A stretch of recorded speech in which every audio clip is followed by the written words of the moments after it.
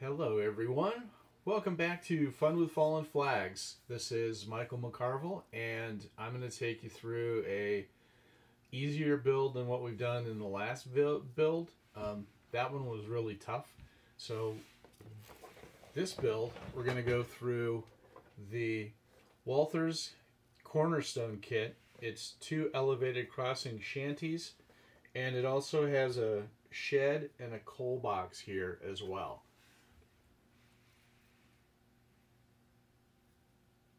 Got it? All right. So the first thing we're going to do is we're going to open the box. We're going to take a look at the contents of what we've got. So it's shrink wrapped, so I'm going to get my knife out. Honestly, I do not know why I take the time to meticulously cut the plastic, because I'm probably not going to save the box.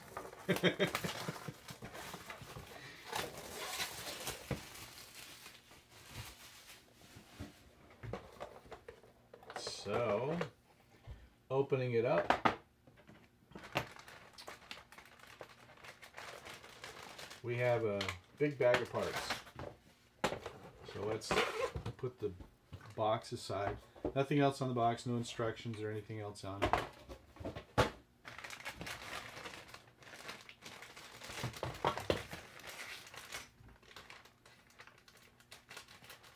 So nice to get done with the last project because the desk is clean and no junk laying around. It's always nice to start a new project, as long as the desk is clean. Alright. So we've got our instructions. Octagonal crossing tower. So it's essentially a 8-sided building, 2-story with an 8-sided top, and then roof sections, and then the stairway that goes down the side. That's pretty simple.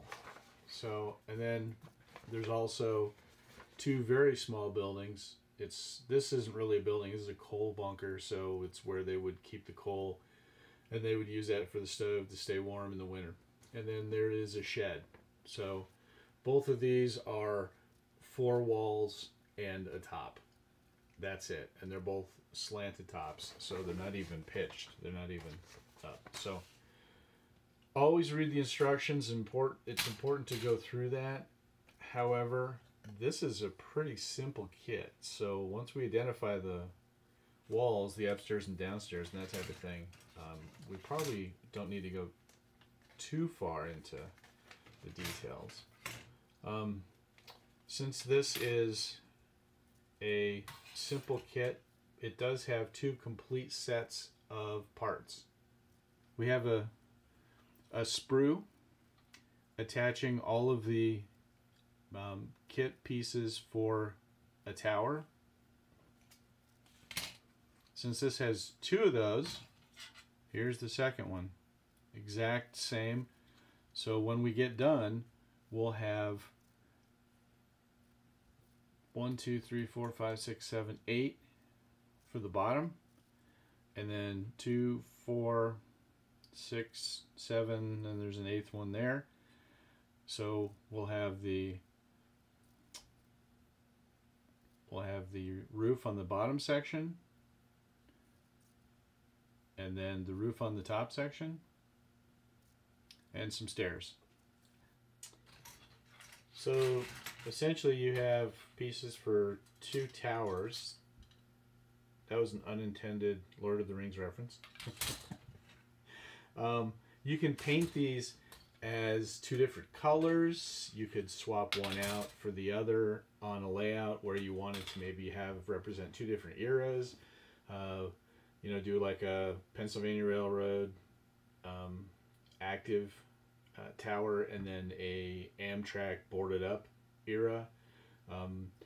The multiple sheds that you have, you can do 2 sheds next to each other, next to one, and a coal bin next to the other, or you can move them to another part of your layout and use those in a completely separate role. So that's kind of cool. In addition to that, since there is 2 of the towers, there's also 2 sets of windows. So I'm keeping these in the plastic bags until I need them so they don't get scratched up. However, if you have some leftover acetate material from a previous structure, you can use that with this. I do. So I may do that because sometimes this plastic doesn't really look quite as clear as the acetate. It does have a bit of a distorted view on it when you try to look through the plastic. It doesn't quite look clear. The acetate's just completely clear. Now you might want that. You might not want anybody looking inside the building because you're not going to detail it. So in addition to these 2 bags, we also have a really small package of decals. There's only 5 decals on here. 2 say private property and 3 say no trespassing. So not sure how clear you can see that. So pretty self-explanatory. Now you can put these on the building. You can put these on placards on the building and paint the placards. Maybe even just put them on stained wood material and try to put these on there. You could put these on signage and not even use them on the kit at all. Use them someplace else entirely. So not sure what I'm going to do with these. Again, I'm going to put these in one of the bags to protect them. But that's pretty much the contents of the kit. So pretty self-explanatory. And if you screw up one of these, since this is a fairly simple project, and I would consider this kind of a novice project, if you screw up one of these and you really wanted it, throw it out and you got a second set. So that's not going to be a problem because both of ours are going to turn out great. Right? Right. So what's the next step? Next step is to get ready to start putting these pieces together. Before you do that, you want to make sure that they're clean. They don't have any release agent on them that the factory used to make sure that the plastic piece didn't stick to the mold so that it pops out nice and clean and nothing sticks to it and it doesn't get destroyed, deformed, whatever. So mild soapy water is great. Make sure there's no abrasives, especially if you're going to wash the windows. You don't want any kind of abrasive scratching that surface. Once it's completely clean, make sure it's completely dry. Let it sit and make sure that before you start touching it, gluing it, painting it, whatever, that the thing is completely dry before you go to the construction and painting process. So we've got that done. We've got the sprues washed, dried, and I've started cutting some of the pieces out.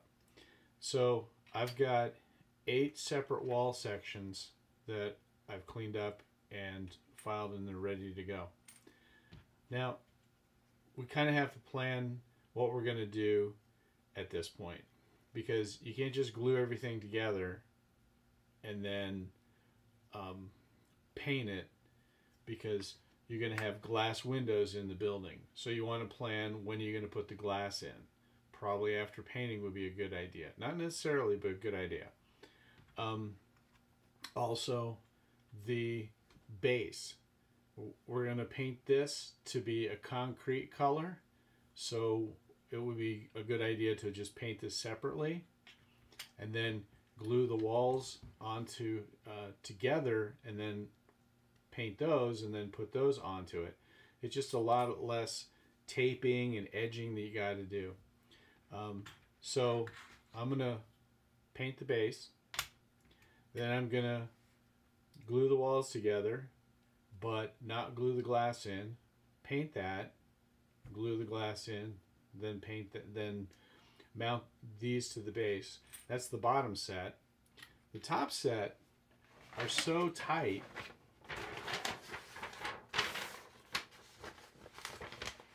that when we go to glue the glass in, it's going to be so tight once this thing's all together.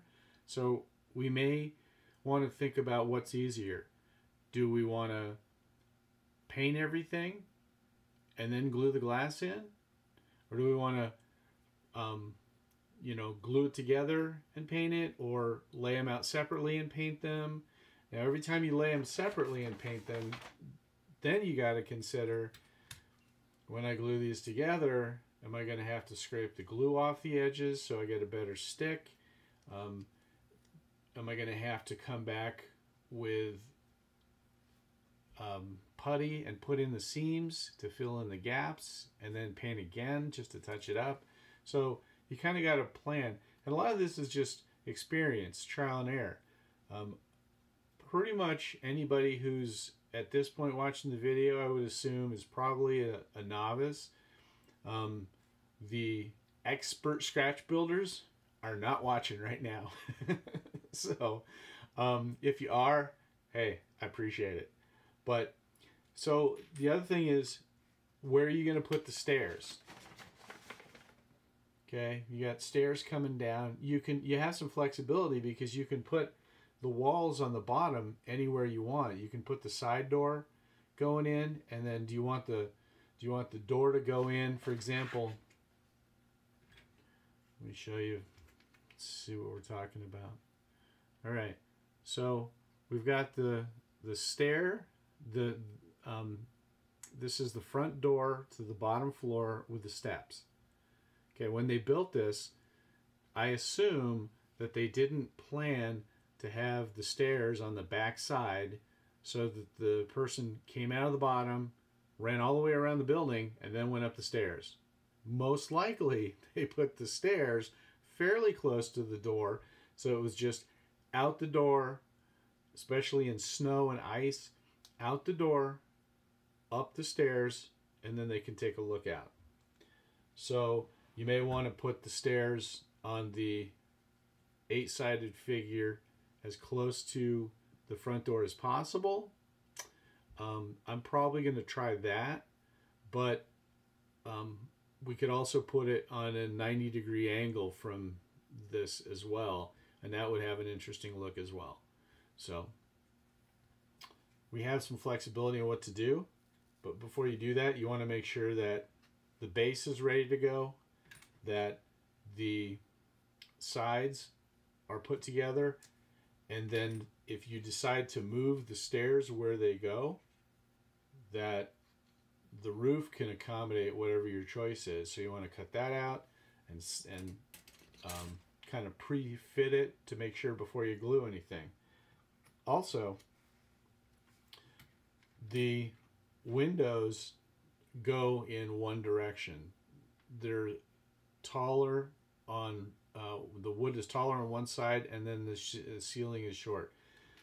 So you want to take that into consideration, that you don't glue those upside down. The stair section has 2 little holes in it, and these are holes for the brackets, the supports that are going to support the stair section. So you want to make sure that you plan where this piece goes too, and you don't put it in an unintended spot on the foundation. So anyway, just set it up, take your time, read the instructions, and once you're ready, then glue it together, paint. So what I'm going to do is paint the base gray, kind of a concrete color, probably do a little weathering later. Then I'm going to glue the wall sections together and then paint them. I'm not going to paint them separately. And some of that's just personal preference. Once that's all done, then I'm going to glue the glass sections in. And then when that's done, I'll start working on the next floor. So the roof section for the first floor is going to be a roof color, dark grayish, black. But the underside of it is going to be the body color, because there's little supports around here. So if anybody looks at your building and then up, they're going to see all these little supports, which are kind of a neat feature. But you're going to want to paint those the same color as the main structure. So then you have to ask yourself, what color are you going to paint the wood? and what color you're going to paint the trim that goes around it. I'm going to paint mine to match another building that I've already created. So the wood is going to match this light buff color. The trim is going to match this green color. It's convenient because I already have the paint. But also, when you have an interlocking tower, and then you have a crossing, a railroad owned and related crossing shanty, somebody's going to look at it and they're going to see a uniform color on your layout. So that doesn't necessarily have to be that way, especially if you have more than one railroad. But if you don't, and you want to model Pensy stuff like this building is, then it's probably a good idea that you get some color to match up. Same thing with the narrow gauge Denver and Rio Grande Western stuff that I have. It's all kind of a dark brown, chocolate brown trim, and it's all a buff color, a little bit more yellowish buff color than the Pensy stuff. So think about the plan that you're going to use and the colors you're going to use, because this is going to be one piece, two colors, as is all the rest of them. And then when you get to the door, there's a doorknob on there. There may be some weathering and footsteps and traffic on the very bottom that I want to represent with another color. So anyway, think about the order that you're going to do this in and what's going to be the easiest. Because if you just glue everything together, including the glass, you're going to have to mask off every piece of glass that you put in so you don't paint it. That you don't overspray it with paint, with spray paint, or you don't paint it with a brush accidentally. So that's a lot of masking, and masking for me has always been one of those things that I want to make sure I mask every possible piece. Even if I have to go and do some touch-up, I want to do as little of that as possible. So we're going to go ahead and get started. I'm going to glue some of these pieces together, and then I'll show you the next step as far as painting and the masking process that I'm going to do. Okay, so everything's been cut off the sprues, and we're starting to glue some of the pieces together. So we're gluing the walls first. We're going to use the roof and foundation pieces just to set them up. They're not glued to the walls at this time. This is just to make sure everything is in the proper shape while the glue dries. Once we get all the sections done, then we will start painting. Okay, at this point we've got a single coat of paint on it. All our major pieces. We painted the foundation, this gray, this concrete color. I painted the roof the same color. I think I'm going to weather that up quite a bit, but I wanted to start with a lighter color. I didn't want to necessarily have all the roofs match completely. These two roof sections, the inside, the main body color has been painted, but we still need to tape off. I use painter's tape, and then paint the tops of this kind of a blackish gray. Some of the pieces, like this one, is really pretty much done. It's not going to see anything other than just some coal dust and black on that, so that one's pretty close to done. The shed, it's pretty plain. It's going to get a trim color, and other than that, maybe just some grime on the door here. This piece, see if you can see it, there's a couple places where there's some gaps after we paint our first coat. We're going to put a little bit of body putty in here. I use Squadron Shop's body putty, and then there's a little bit of a high edge here. I sanded that down, so now you can't feel it, and now it looks like it's just a normal bend. So, but once we get the putty in these cracks, we sand that down.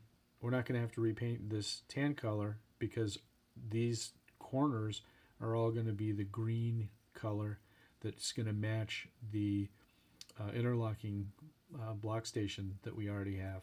So any of those cracks are going to end up green anyway, so we're going to be fine. So a little bit of putty on that, and then we can start taping off and masking some of our green. So spend a lot of time masking off each of the pieces. You're definitely going to notice it when the end result. I definitely spend a lot more time in the masking stage than I do in the painting stage.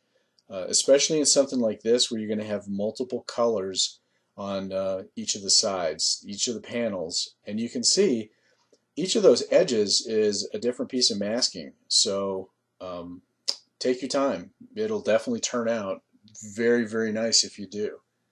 Make sure that the masking tape along the edges is down, and make sure that the when you peel it up, that you don't peel up too much paint around it. Just take your time and use a blade if you need to. So when you're masking off an object like what we were just looking at, it's best to give it a mist, and if you're going to spray it very lightly, and you're going to do that a couple of times, and after about 4 coats you're going to notice that you've completely covered it. But the intention is on the first coat you're not going to cover it. The reason for this is the paint, as it starts to adhere to the plastic sections that you want to color, you want just that area to be painted. The tape's going to get covered, but you don't want the joint between the tape and the plastic to have a lot of paint settle into it. If you do, what you're going to see is when you peel up the masking tape, the paint is going to have seeped underneath, and it's going to kind of basically defeat the purpose for masking it off to begin with. You want a nice crisp edge. Give it a couple of coats, plenty of time in between to dry. If it says 15 minutes, give it an hour. You're going to be working on a couple different things at the same time. Let it completely dry between coats, and after about 4 coats you're probably okay. If you're only doing 1 or 2 coats, it's probably too thick. Any more than that, you're being even safer than I am. So just a quick tip, I just have ruined a lot of projects by putting way too much on the first coat, so just don't do that.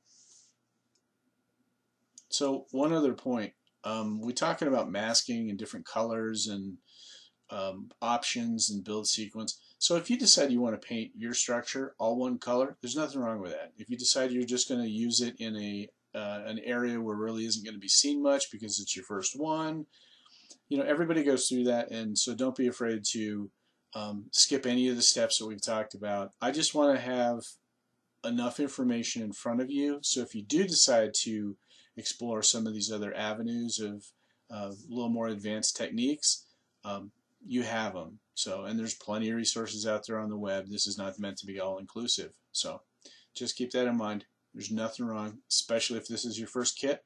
My first kit I made was horrible. So don't be afraid to do your own thing. Okay, now we're getting somewhere.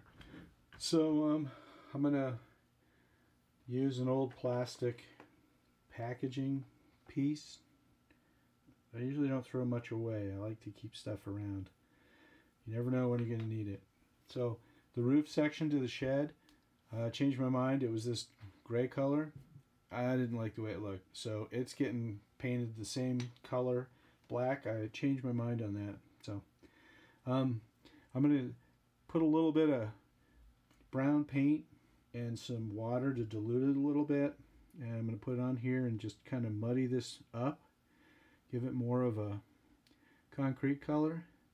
Now you'll notice I'm painting the inside. I'm painting where no one's going to see, because I want to see what it looks like before I start putting it on the outside. And I kind of like that. That looks okay. So I'm getting a water-based modeling paint. And I'm going to dull this down a little bit. Maybe a little bit more paint. Go around the outside. Maybe a lot more paint. Kind of give it more of a dirty look to it. I mean, this is a foundation that's on a small little building around some railroad crossings. It's not going to get a whole lot of maintenance to it. don't be afraid to paint with what you have if you're looking for a specialized brush. I have a whole bunch of them, but at the same time, I use a lot of toothpicks for really fine detail. I'm using a cotton swab just because I want to swab it on here and I want to see what it looks like. So nothing fancy, no special advanced tools or anything. So I'm just kind of dulling down that shiny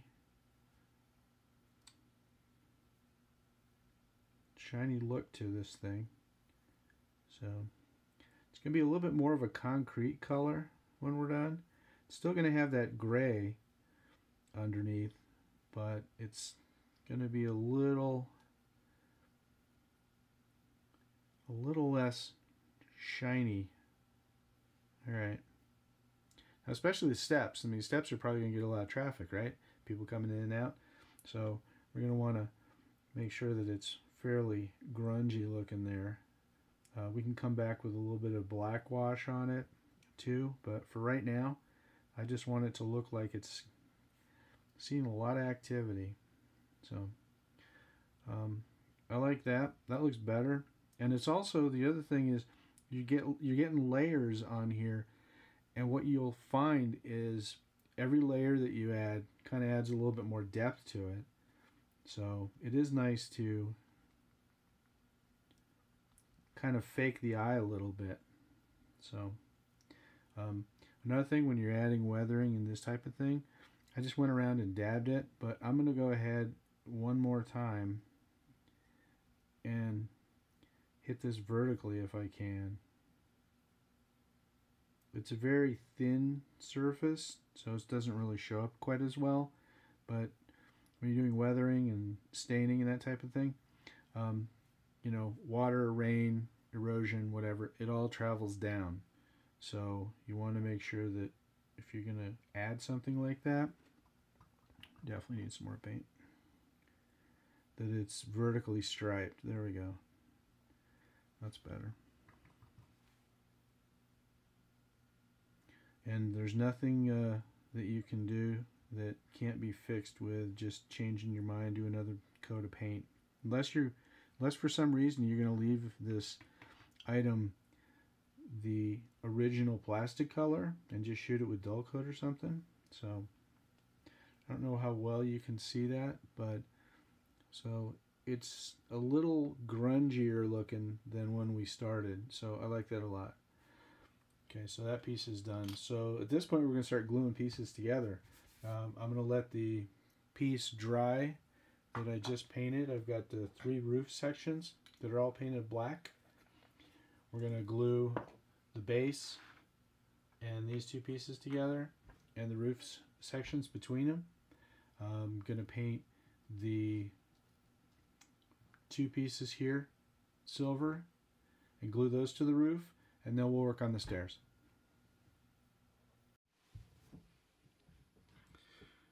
Okay, at this point we've got the foundation glued, the base is glued, the 2 roof sections are glued. So we have essentially the entire structure built.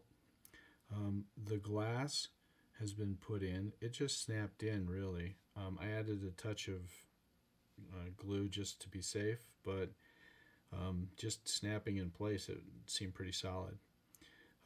So I've got the ladder, the stairs here is under construction. I've glued the first 2 pieces, and the 2 little smoke jacks here that are going to go on the roof, I painted those. When these dry, I'll glue those in. I'm going to finish building the stairs, give it a shot of the same green paint that we have for all the other trim so it matches, and then I'll glue that on, and then we'll take a look at it. Okay, so the smoke jacks are back in place. The stairs are built, painted the same color as the trim. The building has been put together. We got our accessory buildings. These are built, and we may do some more on that. We're just going to set those aside for now and see what scene they work best in. So, but other than that, it's a neat little building. It's not a difficult project, and you can certainly cut some corners and make a lot of the building the same color. You don't have to certainly be quite as detailed, but it is not difficult. It's a good beginner project, but at this point, I'm going to call this one done. Okay, that's going to do it for this episode. I want to thank you guys for making it to the end. This is the very first intro level project that I've done, so I hope you bear with me. I know it was pretty long. We will see you again for the next episode. That'll be episode 30. And I would appreciate if you guys send me any feedback, thumbs up, thumbs down, share it, subscribe to the channel, comments, always welcome. So anyway, we'll see you on the next episode, and thanks for tuning in. Take care.